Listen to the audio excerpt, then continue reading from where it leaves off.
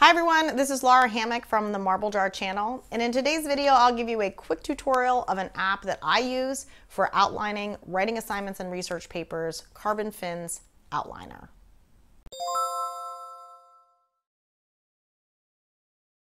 So I am someone who outlines practically everything from 50-page research papers to 5-minute YouTube video scripts. I have a lot of information spinning around in my head, and I find that I do a better job of communicating my points if I have a preset organizational structure and I work through my points in a methodical way. So I did a video recently on the 4 great tools that I have used for outlining. But in this video, I'm going to take you through one of those tools, CarbonFin Outliner app. So this is a tool that's available for iOS devices and that also has a web-based component, which was important to me. I do not believe that there's a version for Android yet. It is also one of the few apps that offers the ability to collapse sections, which is important if you are in the habit of creating very detailed, very long outlines. So let's take a look. Once you download it from the App Store, you'll need to create an account. This is so that you can access your outlines from the web-based interface as well as your iPhone or iPad.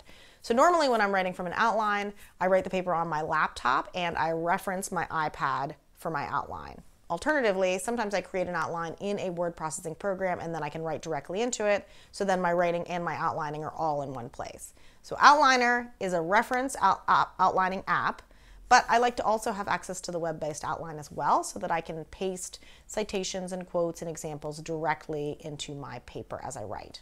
I'd rather not type them all again if I could just cut and paste from the web version. Okay, so here we are in the iPad version. Outlines are stored on the left here. It's a very basic organization. Somewhat ironically, for an outline program, there only seems to be one level of organization for your files, but you can apply tags to virtually group your outlines together. So for example, I created a tag for one of my classes, and by hitting the tag icon here at the bottom, I can filter the list to include only those outlines. The basics. All right, so let's start a new outline by hitting the plus sign down here. The easiest way to get started is to just tap here at the top of the outline and start typing. You can hit return to get another line that's on the same level, or you can hit this icon up here. Alternatively, you can hit this diagonal adding icon to get a line that is nested under the first level, a level 2 line. You can also get the same result by creating a line and then hitting the arrow to increase or decrease the level. So once you have established a hierarchy or a line with levels under it, you can hit this arrow to the left of the line to collapse all of those lines underneath the heading. So let me show you why I like the ability to collapse. Here's an outline with lots of detail in it. Without the ability to collapse, the main structure of the outline starts to get a little lost. But if I collapse everything up to the top headings, I can see the basic bones of the paper again. In addition, you can move lines around by hitting this button up here and then using these little handles to the right of the lines to drag and drop them into whatever order you like. Just remember, whatever lines are nested under it will be moved as well. Okay, so those are the basics. So now let me show you a couple of other things. Notes and settings. So instead of adding these references like I have here as a line within my outline, instead I can put that reference in a note. Just hit this note icon to the right of the line to add a note. You can also choose to hide or view the notes and the outlines options, which you can get to by hitting this icon to the far right. Here you can add a tag for organizing the outline into a group. You can show status, which I'm going to get to in a second. You can show the full notes or not. You can show just one line of the notes. You can put numbers on your outline. You can hide completed, which I'm also going to talk about in a second. You can make the font smaller. And then you have some options for sharing down here. So let's see what it looks like with only one line for notes. And this is what it looks like when you hide the notes all together. So you can see when there is a note attached to a line by the fact that the note icon does not have a plus sign in it. Tapping on this icon brings the note up so that you can edit it. Checkboxes. So I use this app for outlining, but other people must use it as a task list, since there is a way to add checkboxes to each line. So right now I am showing all of the checkboxes so that when I check one, you can see that it is complete. If you go back into the settings, you can select hide completed and anything you've checked off will just disappear. So I actually prefer not to show the checkboxes at all, which you can do by turning off show status.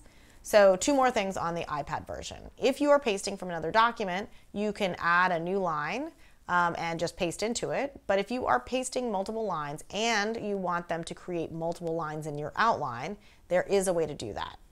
Instead of pasting into a new line, choose these 3 dots up here.